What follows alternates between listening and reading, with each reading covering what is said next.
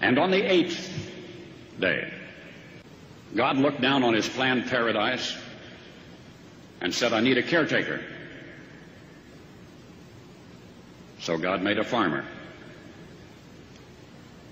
God said, I need somebody willing to get up before dawn, milk cows, work all day in the fields, milk cows again, eat supper, then go to town and stay past midnight at a meeting of the school board. So God made a farmer.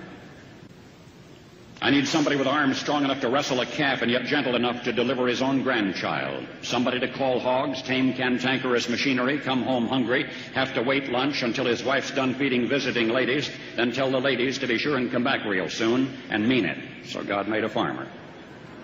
God said, I need somebody willing to sit up all night with a newborn colt and watch it die, then dry his eyes and say, maybe next year. I need somebody who can shape an axe handle from a persimmon sprout, shoe a horse with a hunk of car tire, who can make harness out of hay wire, feed sacks, and shoe scraps, who planting time and harvest season will finish his 40-hour week by Tuesday noon, and then pain in from tractor back, put in another 72 hours. So God made a farmer.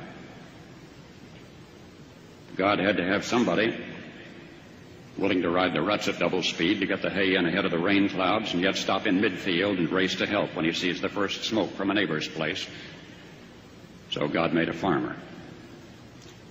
God said, I need somebody strong enough to clear trees and heave bales, yet gentle enough to yean lambs and wean pigs and tend the pink-combed pullets, who will stop his mower for an hour to splint the broken leg of a meadowlark.